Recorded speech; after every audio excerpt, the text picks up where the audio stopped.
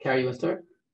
Sure. Hi, everyone. I am Karen Frank. I'm a physical therapist, and this is my husband, Greg Frank. He's an occupational therapist. We're both certified fall prevention specialists and home improvement contractors. We own and operate a company called Back Home Safely, where our mission is to create safe and accessible homes for people who are challenged by mobility issues and concerns. So we want to talk today about homes and keeping them safe and accessible as you're challenged with ALS. So I am going to share the screen. There we go. Okay, Greg, you want to go? So most people you run into, including ourselves, want to remain living in their own homes as long as they can, no matter what their physical condition and their function is able, what their function allows them to do. So what we're going to talk to you about today is how to take a house like this where there's stairs to get in. And once you get in the house, all the bathrooms and showers, they're all upstairs, another set of stairs. They have narrow doors. They've got tubs. We all have the same conditions in all of our houses. But these are the houses that we have our goal to live in for the rest of our lives, or as much as we possibly can. So all the functions we're going to talk to you about today are ways to remain living in these homes. And guess what? Each individual has a different goal for how they're going to live in their own home. Some people really want to go upstairs to the bedrooms and the showers. Some people just want to live in the living room, and that's okay. And we're going to talk to you about addressing the modifications to your home specific to your needs. Not to everyone else's thoughts of what your needs should be. So when you're considering safety and accessibility needs or solutions for your homes, you want to keep in mind your goals. Like Greg said, is your goal to where in the house is important to you. You want to also obviously consider your functional abilities. Now with ALS, obviously that changes through the course of the disease process. So you might want to consider your functional abilities at this time, but keeping in mind functional abilities in the future. And that goes in relationship with progression of this disease. And then, of course, you have to look at the layout of the house, because that's going to obviously play a large part in what the obstacles are in the home that you're trying to, that are challenging you. So one thing we keep in mind are transfers. If we could limit the transfers when you get more deeper into the disease process, it's going to keep the patient safer as well as the caregiver safer. And we really try to keep in mind the caregiver as well as the patient, because we don't want the caregiver to get injured or the patient. If the caregiver gets injured, it's a big problem. So keeping in mind, we want to maximize safety for all transfers, whether it's transfers from the bed to the wheelchair, in and out of the shower, on and off a toilet, up and down stairs. We want to reduce the effort of the transfer so that you could save energy and not have to be challenged as much during the transfers. And as we said, we want to reduce caregiver strain and injury. So sometimes all people really need is a rail to begin with. So you're having difficulty going up and down stairs. You're scared you're going to fall, because we're treating the condition of ALS, but you know what? A lot of people, they have more of a problem with a fall related to that than from the diagnosis itself. So basically, sometimes all you really need to start off with is a couple of rails, whether 2 rails, one on one side. Sometimes if you're a taller person, you need taller rails, or a shorter person needs them a little bit lower. There are guidelines created by the American Disabilities Act, and those are great guidelines. But again, it's your house. They should be catered to your needs and your functional level. So obviously, as the disease progresses, you might need a ramp when you're in especially when if someone needs to use a wheelchair. These are typical aluminum modular ramps. These are great because they can be put in very quickly. A lot of home modification companies like us have these ramps in inventory, so they could go out quickly. These ramps, because they're modular, there is no footings, and because there's no footings, usually you don't need to get permits for these ramps. So that's really great, because that doesn't hold up with the permit process with putting them out. These types of ramps usually have a curb on the side of the ramp so the wheelchair cannot go off the edge. They have handrails, which are really great for walking if you are ambulating or someone else is walking up and down the ramp. But the only thing with ramps is that people need to remember you need a foot of ramp for every inch of rise. So every step is usually between 7.5 and 8 inches typically. So in that case, you need 8 feet of ramp for every step.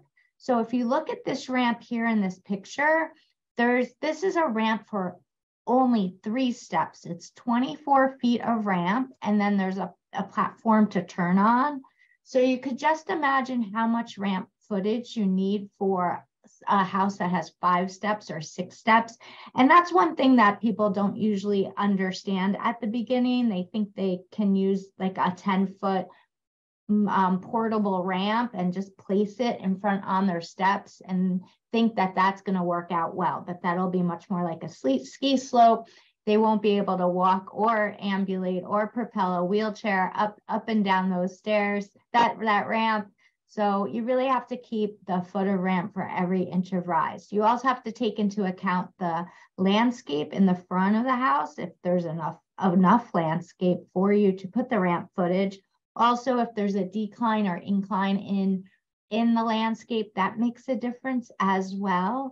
And we'll talk about some other things that you could do as well. But the nice thing about ramps is that you can get your power wheelchair up that ramp really easily, versus if you use something else like a stair lift. So some people sorry, Greg. Right. So some people would rather just make a sidewalk to make it look like a ramp. So this person didn't have a sidewalk really leading to her door. So we poured some concrete in there, and you'll see in the next slide, actually, what we recommend to do is bring that ramp right to the door. A lot of us we walk out of our house, we've got a 4 or 6 inch step down onto our front porch. But maybe if you address it like this for those people who are ambulating, people who are ambulating with a walker, people who are using crutches, people using a wheelchair, whatever it is, we're just people just walking. It's much easier to walk right in with no step up. And this is called a universal design. So no matter who's using it, this is going to be safer to go in and out.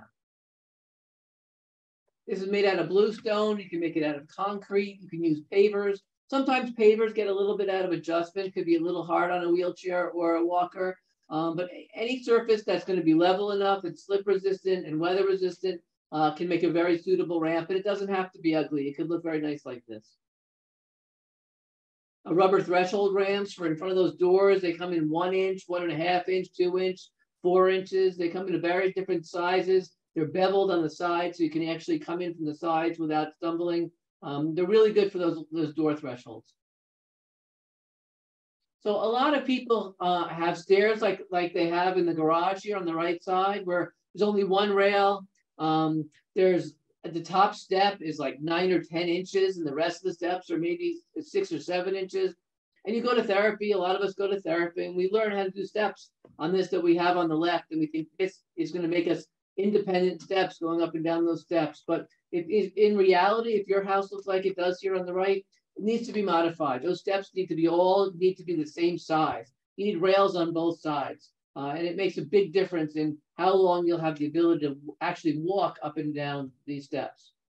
So again, as we're looking at all these home modifications, we're looking at it in terms of different stages of ALS. So again, some of these modifications are good for the beginning part of ALS when you're diagnosed at the beginning, and then we'll talk about other things as well that might be something you might use later on as you're advancing with this stage. So like Karen just mentioned, if you're going to redesign those steps, it might be advantageous to redesign it with a large platform on that side, just in case later on you might need a a stair lift or a vertical platform lift. And we'll go through those modifications later. But no matter what, when you first do the modification in year one, a decade later, you might need to change something or whatever later on you need to do it. We'll have the ability to modify it to accommodate everyone's abilities. So this is a stair lift. This is a straight stair lift. So straight stair lifts are a great option. Again, most homes in New Jersey, a lot of homes are multi-level where the primary bathroom and bedroom are upstairs.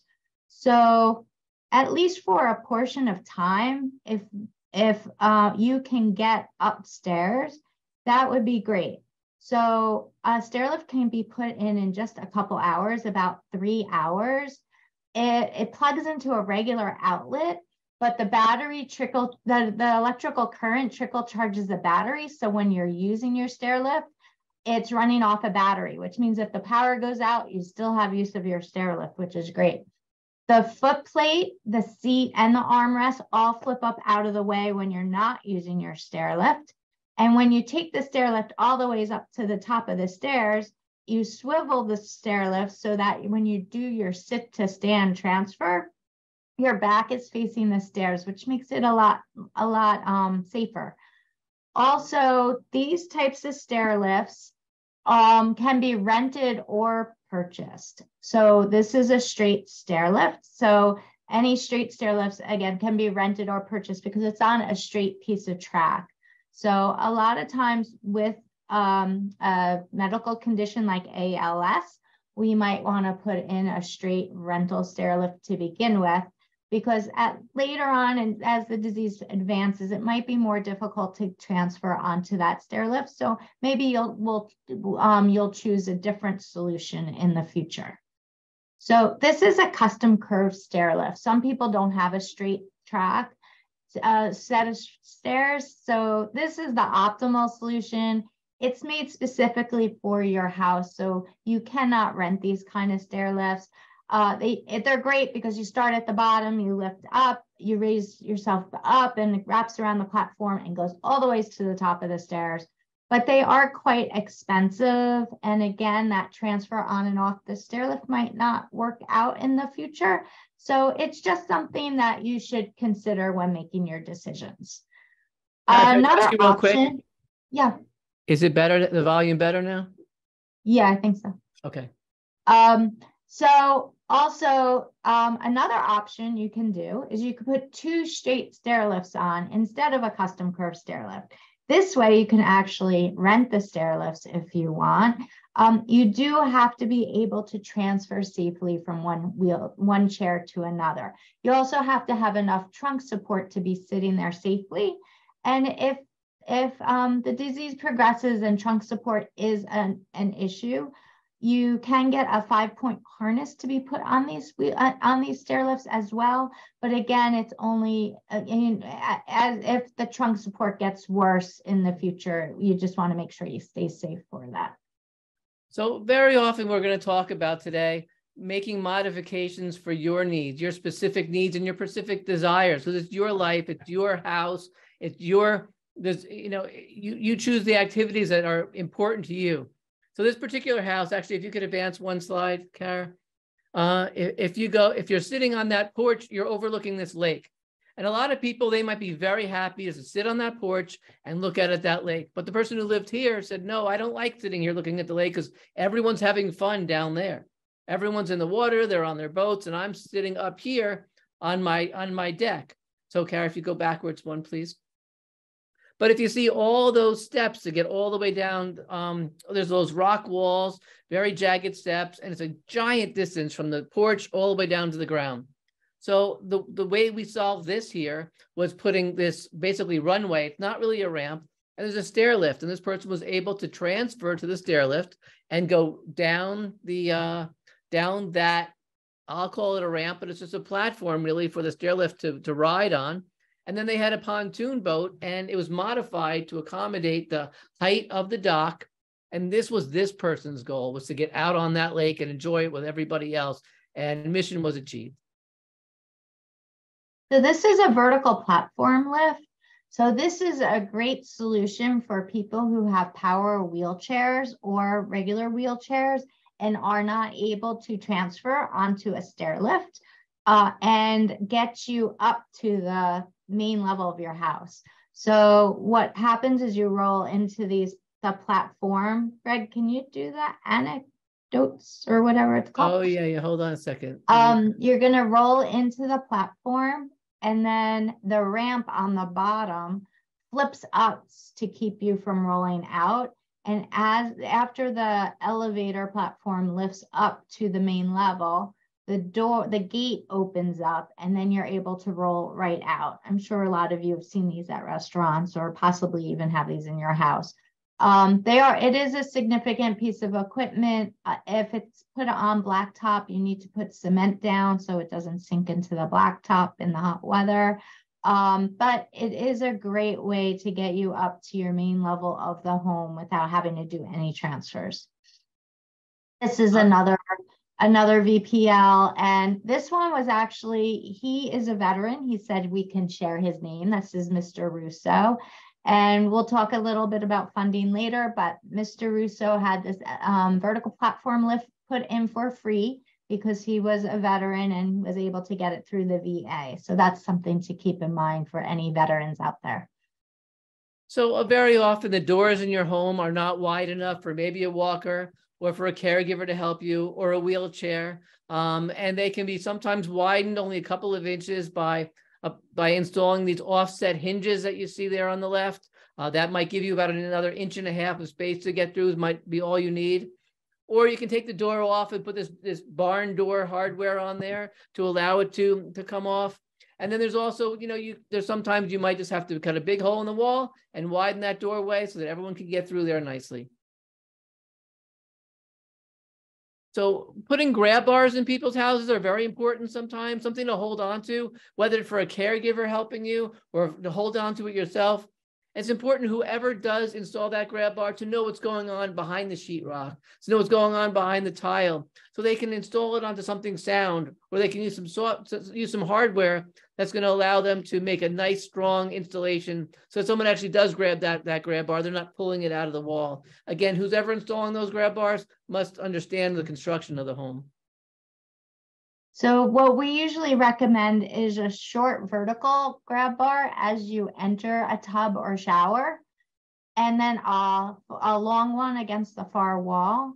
But it also depends on how the ALS is affecting you. And if you have a lot of weakness on one side, not preferably, but on the left side in this example, then that grab bar on that left is not going to do you any good. So a carpenter might straddle the plumbing on the front wall and underneath the shower head and put a grab bar there. There's a handheld shower head comes in very handy. There's also tub seats, tub benches. A lot of times people have sliding glass doors over their tub or in their shower. And there's usually a towel rod on that glass door. And a lot of people end up grabbing that when they have weakness or balance impairments. So you have to be really careful about that. At times, the doors can actually be taken off and a shower curtain rod and ring put on. And with that scenario, then it leaves plenty of room for two people to go in and out so that if someone needs to assist another person in and out of that shower. And then the picture on the right is this woman who showers in her robe. She's so happy. She really loves her grab bar. So that grab bar is really cool because sometimes there's not a wall where you need a grab bar. So this grab bar comes out from the wall, but you can also lift that part that she's holding with her left hand. You could lift it up and rotate it against the wall. So when you're not using it or when someone else is using the shower, it's not in your way. So these are examples of the tub bench. On the left, it's worth 2 feet. And I know a lot of you probably know some of this as already, but 2 feet go in the tub and 2 feet go out of the tub, with the idea that you don't have to navigate over the wall of the tub. You could sit down on the tub bench when you're on the bathroom floor standing on the bathroom floor, and then sit down on the tub bench and slide over. And then the one on the right is just a shower seat. So and this is, go ahead. A lot of times this is a standard setup. A lot of people who have a tub, maybe they don't own the house, or they're renting the house, or they don't feel like doing modifications. This is a standard setup for people who would like to keep their bathtub in place and not remove it. This vertical grab bar as you enter and exit the tub, the long one on the back there to hold on to, the tub transfer bench. This works for a lot of people to keep it much safer. And in this picture, you could see the knurling on the grab bars here, which is really great for not making it slippery. Something really solid to hold on to. So this is called the Tub Buddy. Again, this is something for those people who are looking to not renovate their shower, to not rip that out, to keep the bathtub in place.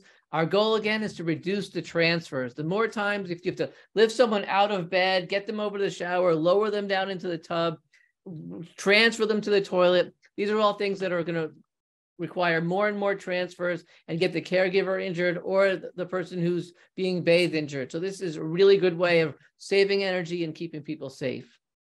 So that's called the Tub Buddy. So they have a shower buddy as well for people who have to get in and out of their showers and do not want to then either rent their home, so they're not going to do a big modification, or maybe they just want it temporarily and don't want to do a whole modification of their bathroom. There's another company called New Products that also has a similar type of product. This is just a handheld shower head that we use. So, this is something that's a bidet that actually goes on top of an existing toilet. It's awesome. Heated seat, heated water, washes you in back, washes you in front. This is great for those people who, one, maybe don't have the range of motion to reach back there, the people who don't have the dexterity to wipe themselves, the people who'd rather wipe themselves instead of having a caregiver do it for them, or someone who's maybe getting frequent urinary tract infections because they're not being cleaned frequently enough or well enough. It's just something to keep you fresh all day. Anytime you go to the bathroom, you're completely clean there. It's just a fantastic for people who don't even need it. So I have it in my toilet, love it. We just moved in December, and before the boxes were unboxed, Greg had to make sure the bidet was on the toilet. Absolutely.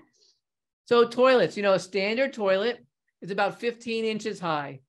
Nowadays, newer houses or people who replace their toilets use what's called a right height or comfort height or ADA height toilet. Every brand has a different name for their higher toilets. They're about 17.5 inches to about 18 inches, but now Kohler is even making a high line that's about 21 inches, which is really great. Now, you don't just want to go with the highest toilet out there. You want to go with a toilet that's higher to allow you to get on and off it easily, but you want your feet to be able to touch the ground also. So as far as that's concerned, you want to address the height of yourself as well as your ability to get on and off the toilet. A less expensive way to make a toilet higher is actually adding a toilet seat riser. The ones we like are made by a company called Bemis that actually has a very well-made toilet seat that screws down to the toilet, right where the toilet seat screws into, so it's nice and strong. It comes with arms or no arms, and you can actually get it with a 2.5-inch lift, so it makes it higher for you. So this is a toilet seat lift. It's a really great contraption. It's placed right over the toilet. So at least the one on the left is placed right over the toilet. So you don't have to worry about bolting it in. And what you do is you press a button and it actually raises you up. So the exertion required to do the transfer from sit to stand and then to transfer over to a wheelchair is a lot less of an exertion that you need to do. It also is offered with a pail so that you can use it bedside as well. These are called PT rails. They're actually secured either to the wall or they can come with a post as well that will go down and secure to the floor. They're really great for those toilets where there's no wall on either side. People who have a nice elongated large toilet like this would rather use a toilet than use a commode on top of it because the commode only offers a small hole there. and it's offset so that you can actually not pinch your wrist as you stand up. And this person actually was able to flip the shower curtain over and hold on to it as she came in and out of the shower as well. Oh, we have a second washlet because you like those so much. I love it so much. So a lot of people, you know, they live in, let's say a 55 and over community. You buy it, you say, I'm going to buy a place that is completely accessible. I don't have to do anything to modify it. And then they realize that there's these 2 steps to come in on the side. So very often we'll put something like that. That PT rail can go right in that for 1 or 2 steps. It makes it a lot easier to get in there without coming up with some extravagant handrail. She's still so happy, Greg. She's always smiling. We have to name her one of these days. That's Mary. So accessible showers. Accessible showers is a great idea for someone who has significant mobility challenges.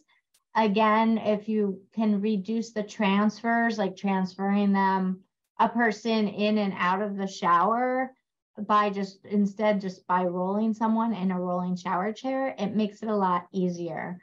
I wouldn't recommend doing a whole accessible bathroom shower for someone who has ALS on the upper levels of a house unless they're installing an elevator, because it will be a big challenge to get up those stairs. But if you have a bathroom on your lower level, on your main level of the house, and it can be modified, it's a great idea. When you can transfer onto, and we'll talk about transferring from the bed to a shower chair later, but if you can transfer onto that rolling shower chair, then you could be rolled into the shower, rolled under a sink, rolled over a toilet, and it just works out really well. We usually use small tiles when doing a shower renovation because for the floor of the shower, because the smaller the tile, the more grout you have, the less slippery it's going to be. Also, when you're doing a shower renovation, keep in mind something called the coefficient of friction. What that is it's how slippery your tile is. So something like marble will have a very low coefficient of friction, and something that's more textured will have a higher coefficient of friction. So you want to take a look at that. So this, again, this was for a boy with muscular dystrophy, the shower. So there weren't grab bars. This boy couldn't stand up in the shower, but if we would normally do grab bars in a shower for someone who can still stand up, and a handheld shower head, roll under sink and toilet. And then if you go back one slide, there's a lot of different brands of shower chairs out there. So this particular one is a Riften. There's another brand called Raz Design. These are both very high-end chairs that give the ability to be very minimal when you get them, and they have a lot of opportunity to add on headrests, lateral supports, 5-point harnesses, tilt in space features. All these are designed to adapt as people need different specifications added to their chair. And that's one thing also when you're designing a bathroom, if you are doing a bathroom renovation, if a tilt in space wheelchair will be needed in the future, you want to keep that in mind also if you have options of how large to make that shower. So this is another accessible shower, again, barrier free, so you could roll right in with a rolling shower chair. But if you notice, there's on the left, there is a roll under sink, which is great.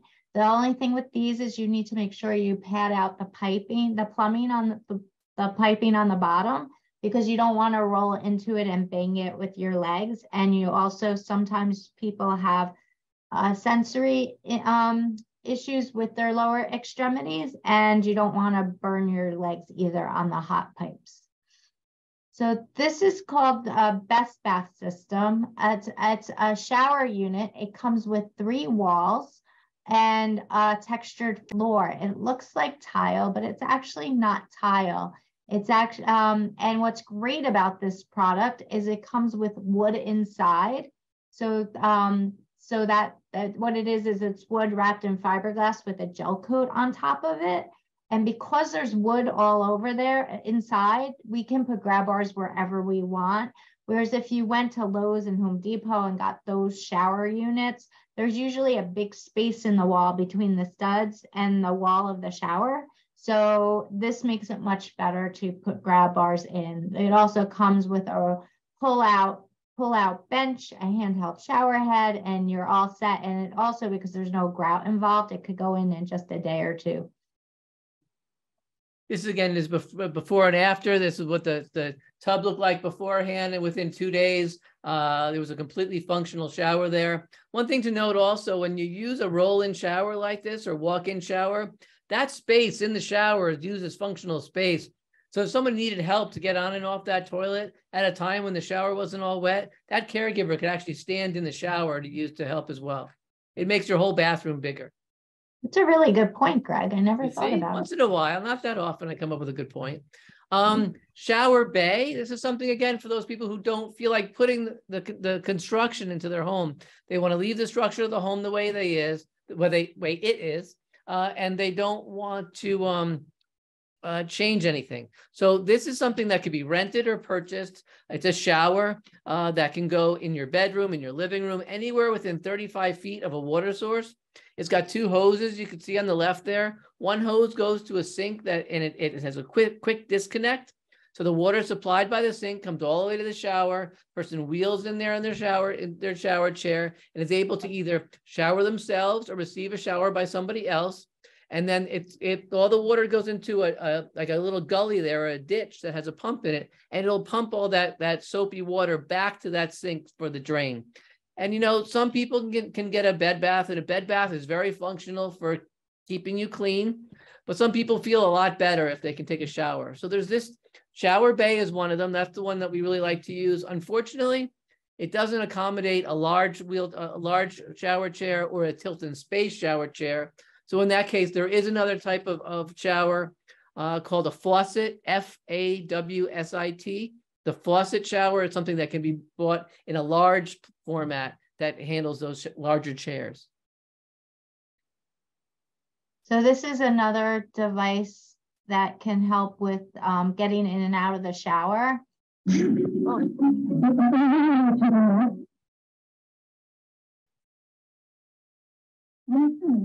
One can never be too safe. That's like the 50th one.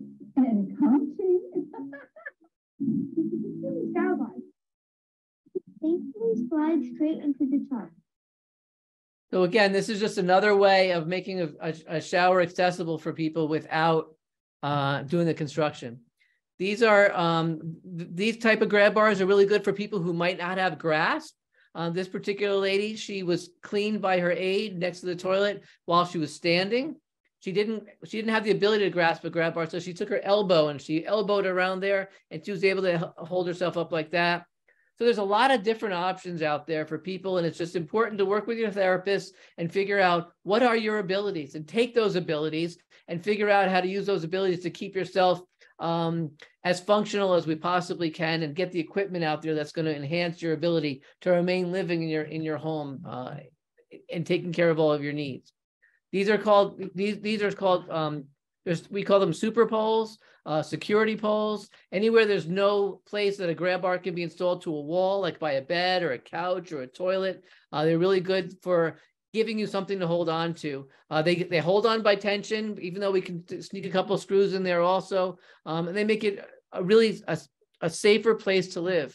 Remember, some people, it's the fall that actually prevents them from living there, not their disease process. And this can really help that a lot.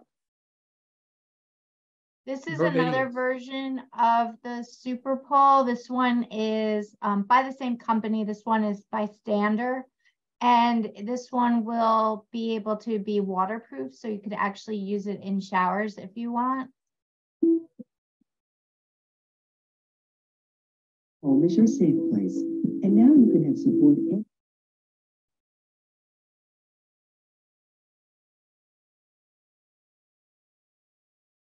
I don't think those guys really need that anyway, but. So this is called a lift chair recliner. Some of you may have one of these.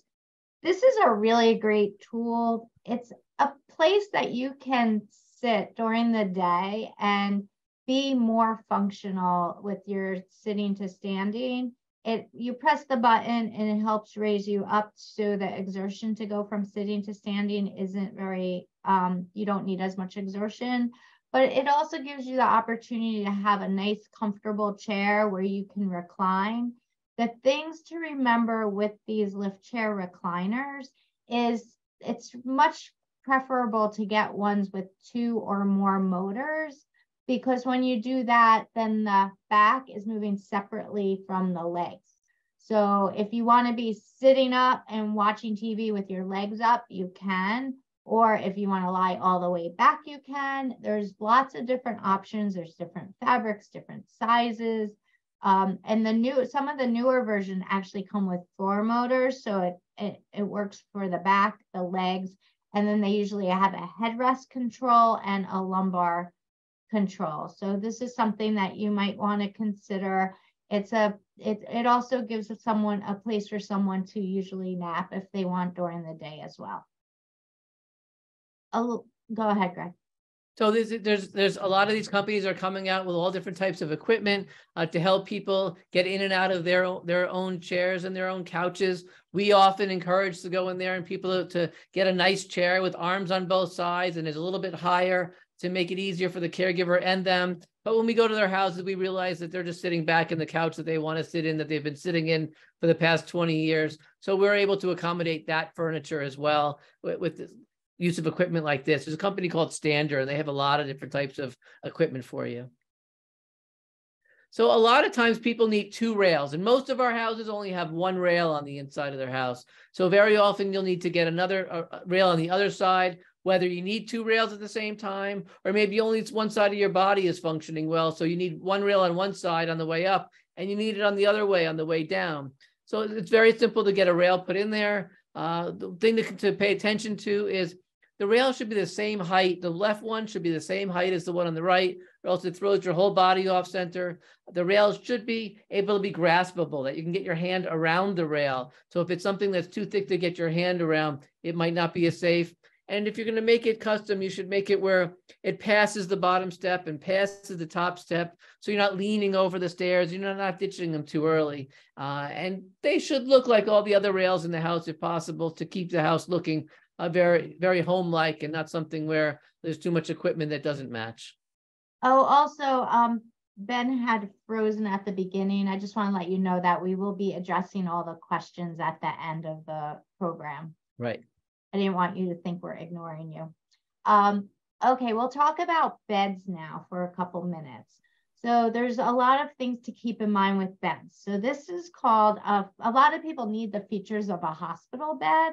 So they need the head of the bed to go up and down. They need the legs to go up and down, and they need the whole bed to physically go up and down. Because first of all, it's easier to caregive from a higher surface. So if you could get a bed that raises up so a caregiver can assist you, it's much better for the caregiver if it's at a higher surface. Also, it's easier to go from sitting to standing from a higher surface as well. So if you're capable of going from sitting to standing, it's going to be a lot easier on a bed that is high-low. This manufacturer called Flexibed is awesome because they do make these beds in many sizes. So it comes in twin, full, queen. The king is just 2 twins next to each other. But what's nice is some spouses still want to sleep together, but one might need the features of a hospital bed. So this serves that purpose. The manufacturer also makes bed rails that can be put on these beds as well. And the best part is it comes with an inner spring mattress, which is very comfortable, and it's something that people, want a very comfortable bed. So we have this bed in our showroom, and it's a lot of people really like it. The only thing to consider, though, is when you're choosing a bed, there might be a time where you're spending a lot of time in bed and you're maybe will have difficulty rolling and getting pressure off your bony protuberances. So in those situations, or as the disease progresses, you might want to keep some other things in mind. I do want to show you this bed as well. This one's really cool. And this one actually just came out with a newer mattress that is an airflow mattress. But this one is really cool because you don't have to pick your legs up and to get them onto the bed. But it's a newer bed that we became aware of. It is quite expensive though. So the bed that we use a lot with our ALS patients is a bed by a company called Span America. It's their Span America Advantage bed. If the bed is on the left, the nice thing is it does come typically in a 35-inch to 36-inch bed, which is traditionally a hospital bed size. It's a little smaller than a typical twin bed, but it can be expanded to 42 inches, which is nice if somebody wants that kind of bed. When you do go wider in a bed, though, know that it's a little more difficult for a caregiver to go over a wider area when rolling a patient or changing sheets or whatever needs to be done. The nice thing about this bed is they make a gel mattress for the bed. So if you want a regular gel mattress, you have that. But they also have this APM2 mattress, which is shown on the right. What this is, it has 4 air chambers in it, and it alternates the pressure from 2 chambers to another 2 chambers. It also has a lot of features, like if you're going to roll a patient on this bed, you might want to put it on auto firm so it all blows up and it's really stiffer so that it's easier to roll someone on. And then after you roll them and get them into a position, then you would put it back on where it's alternating pressures. But it's a really great type of bed to get for someone with ALS. So there's a lot of different types of adaptive equipment for people who might have problems with their dexterity, problems with their range of motion, problem with their strength. So you can use built-up handles. These are all readily available on Amazon or various other suppliers of durable medical equipment. You can even make your own by buying the foam to stick on there.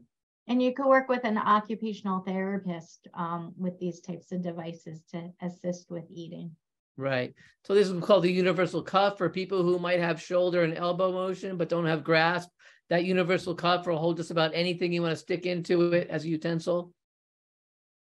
This is called Dysum, which is a material that you lie down underneath a plate or a bowl or anything that you're using that prevents it from sliding off the table. Or a lot of people use a bedside table or an overbed table. That Dysum will lie down on it and prevent things from sliding over. Or suction cup plates and bowls. Scoop dishes and food bumpers are all things that help people if they want to remain as independent as they can without knocking the food off the plate once their dexterity decreases. These are all things that can be very helpful. And again, as Karen said, OTs are usually the person who are going to work with you to figure out which of these will help you the most. So gait belts. Gait belts is a really great contraption. If you've ever worked with a therapist, PT, on walking or stair training, a lot of times they use them.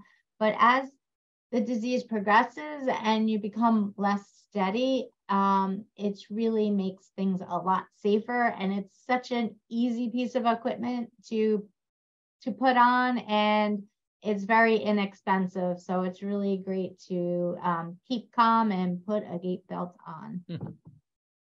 Doorknobs, key grips. Again, this goes along with going over with your OT, the different gadgets out there. They're endless and they're all readily available on Amazon and every other rehab catalog to help you remain as independent as you can be, as long as you can be. High-tech door management. We've all seen these buttons on commercial buildings. Well, guess what? You can get one for your home as well. Some of them even have controls. So if you're in a power wheelchair, you can do it from your power wheelchair. It can actually be incorporated in the joystick controls of that. It just helps people get in and out of their house with less help from others. Driving, as far as driving schools, I know through Kessler, JFK, there's various different programs where they actually get you behind the wheel, and they can, if there is a modification to it, they can help train you on the spinner knobs, the hand controls, the left foot accelerators, whatever they might recommend for you. They test you on your ability to safely use it and bring you to the DMV to get special licenses to say that you can do it. And there's other ways of getting in and out of the car, repositioning yourself in the car.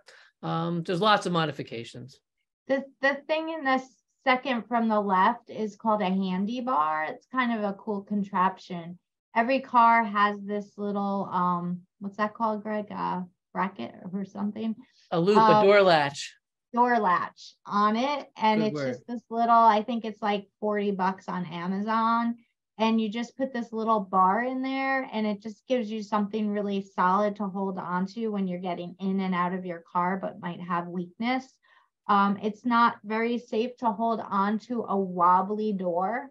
So instead, now you're holding on to something much more secure and gives you something to really push off of. And the thing on the right is by a company called Bruno Independent Living Aids, and it's their valet signature seating. And what it does is it actually, the seat rotates and comes out of the car. So you could just sit right down onto it, and then it lifts up and goes back into the car, which is really cool.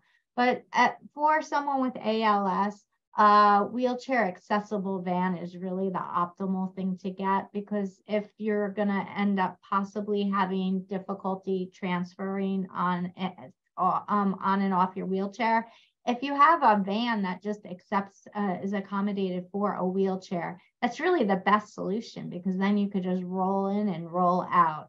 I have heard also that lately it's easier if you are traveling someplace to actually rent an accessible van. Actually, our daughter volunteers for this organization, and she's flying out to LA in a couple weeks, and she's going to be, she has to rent an accessible van for some of the people coming to the program. So, and she had no problem finding one.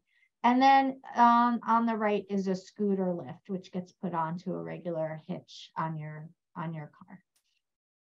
So a lot of times Hoyer lift is what's covered by Medicare and various other insurances, which is really great for those people who can't get from their wheelchair to their bed and vice versa. However, it's very difficult for a single caregiver in a small house with a shaggy carpet to use these Hoyer lifts. So they are limited in their function. They do make really great slings these days, though. The old-fashioned slings, when you were transferred, you just sit on the sling and it would cause pressure ulcers, where now they actually have slings called hygiene slings, which allow you to remove the sling after you've made that transfer. But the better alternative is called a ceiling lift, something that can be either installed up in the ceiling, or it can be actually a portable one. I know one of the questions we're about to answer is, what do you do if you're in an apartment or you don't own the house? This is something that's portable. It's got two posts, a post on either side of the bed, that still accommodate that ceiling lift and make it possible for one caregiver to do with one finger. It makes it very easy to do. Also, if anybody ever gets to a point where they need a Hoyer lift, I don't know if you mentioned, Greg, is a lot of times through insurance, a manual Hoyer lift is covered. But what you can do is you can tell the DME company that's giving you the Hoyer lift that you want to upgrade to an electrical unit. You could do that with regular hospital beds too. And this way you would have to pay a little extra for that upgrade, but it is a huge difference having a powered Hoyer lift versus the manual one. So funding sources, let's talk about funding sources for a minute. Greg, did you want to mention something about that? No, I just want to tell you, don't get me started on the fact that insurance companies rarely pay for anything we're talking about now. I know Medicare doesn't pay for most of the of what we're talked about today. Neither do major medical insurance companies. But I think our belief as therapists is to go out there and give everyone all their options, to tell them all the things they need to know to keep their homes safe and keep them living their homes as long as possible, and not let the insurance companies dictate to them whether they can remain living in their homes or not.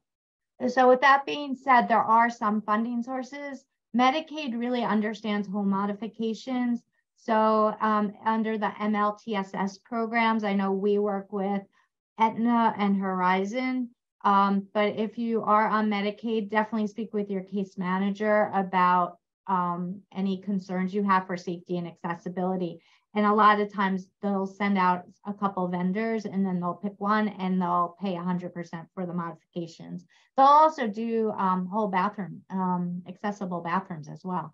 Long-term care insurance, if you do have that, especially those older policies, they are usually robust with their home modification support. So you might want to look into that. Don't worry about the TBI fund or the catastrophic fund, but the VA we spoke about before, the VA is awesome to their veterans who provided service during certain service periods in New Jersey. Not provide in New Jersey, but for the New Jersey VA. But so definitely go through the VA if you need any home modifications, and get in the system if you are a veteran sooner than later. As Greg said, a lot of people pay privately for home modifications, but if it's a way that you can remain living in your home, usually it's a lot cheaper than moving. And some people go as far as a GoFundMe page. I also wanted to say, and this is our last slide, we just became aware of this organization last week. It's called Live Hope. Help Hope Live. Help Hope Live. I'm sorry. And if you go on to helphopelive.org, they have so many resources. Some of them are specific to certain states, and some of them are specific to certain diseases, and some are specific to children. But there's so many different foundations out there to help people. And this specific organization helps with getting you to help fundraise for yourself. So they actually help support that, and they give you ideas. And again, we just learned about it, but it seemed like an awesome program. Karen, okay, yeah, that's an important slide to have. I know a number of people have that. And then we do have some questions that I want to approach with you. So Sure. leave that slide up. So thank you so much for your presentation, wide ranging from big items like a vertical platform lift and ramp to small items like a universal cuff. It's really important for everyone to be aware of the range of items and modifications that are out there. So let me get right to some of the questions that came up. A lot of the items that you made reference to were related to homes, but there were a couple of questions related to apartments or a condo or a co-op. Are there anything that stands out that might be related to a apartment, a smaller space? Yeah, so I think that's where the tub buddy and shower buddy come in, the shower bay, the different, instead of replacing a toilet, doing an elevated toilet seat. The hospital beds can all be put in there. The ceiling lift, instead of installing one in the ceiling since you don't own it, doing the posts on either side of the bed. They all have place in condos and apartment buildings. Absolutely. And to that point, Karen, you went over a number of funding options.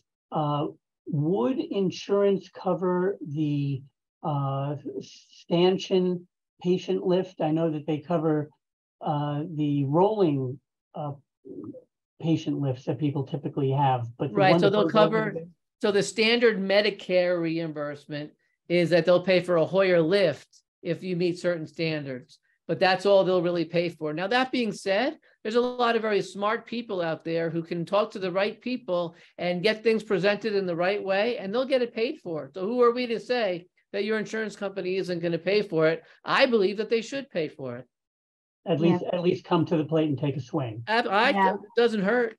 But unfortunately, in our experience, most of the time they do not cover those. Now you can probably speak to this more than we can, but we do know in our local ALS chapter, they have a closet full of stuff, full of lifts and wheelchairs and all kinds of stuff. I think Ben knows a little bit about that closet. So you could speak to that more than I can.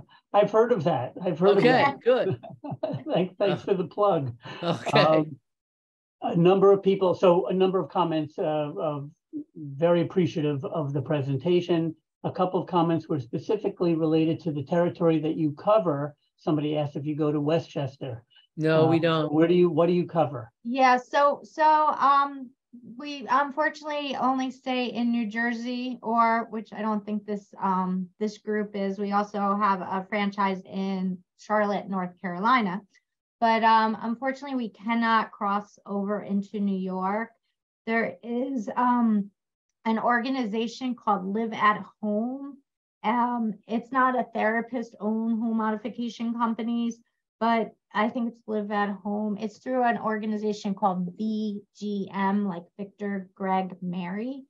And you can kind of put in your zip code, and you can locate a provider for typical ramps and stair lifts, and probably accessible bathrooms as well. But these are all people who do home modifications. Just so you know how we work, we're cover New Jersey from Ocean County across to like Camden County, all the way up north to Bergen and Sussex County. So we do cover most of the state. We will come out to your home for any safety or accessibility need. And we have therapists or certified aging in place specialists who come out and they do the recommendations. There's no obligation to move forward with anything. And if you do want to move forward with any of the projects, we have 2 warehouses in the state where we keep a huge inventory of a lot of products we sell and rent. And we have technicians and carpenters on our staff, and that's all they do all day is home modifications for people with mobility challenges. So feel free to reach out if you do have any questions. The phone number is there. It's backhomesafely.com is the website, or you can email us at care@backhomesafely.com with any questions, concerns, or if you want a free home assessment by a therapist or certified aging in place specialist. Yeah, no, I encourage anybody watching to reach out to Greg and Karen as a resource. Related to funding, I'll just point out that there are care services team through our Greater New York chapter that cover New Jersey and Lower Hudson Valley and Long Island and New York City, and they will be aware of other funding options as well. I have one other question that came up, and that is, can you place an alternating pressure mattress, like you pointed out, on the Flexibed that you also we don't typically do that, and the size is off. They're both 80 inches long, but the size of the Flexibed starts at about 38 inches, which is the size of a twin mattress. And for the width and the size of the Span America bed is like 35.5 inches and or 42 inches. So the sizes are off. I really wouldn't, I don't think I would do it that way because it's just going to be off. So you're going to have part of a bed frame without a mattress on it, or it's going to stick over the mattress, over the bed frame. Okay. Good question though. Well, again, thank you so much for the broad perspective on this whole range of accessibility and keeping oneself safe in their accessible home. Thank you again. Are there any other questions that anybody has? Please type them in now.